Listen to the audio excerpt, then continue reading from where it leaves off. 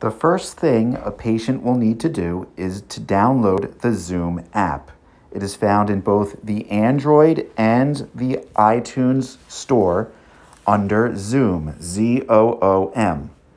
They will click it and then they will, where it says open on my phone, it will have them download it. You will need to make sure that they have successfully downloaded the application. Once they have downloaded it, they should open it. The next thing that they should do while you have them on the phone is to click Join a Meeting. Make sure that Don't Connect to Audio and Turn Off My Video are both turned off like they are on this phone.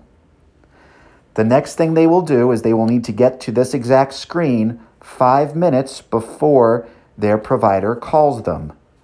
Once they are at this screen and the provider calls them, they can put in the meeting ID. So if this were an actual call, I will put in the meeting ID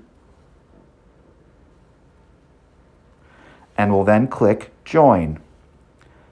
At the next screen, it will ask for the password. The provider will then give the password that he or she sees on their screen. The patient will then have to hit Continue. At the next screen, the patient will need to hit Join with Video.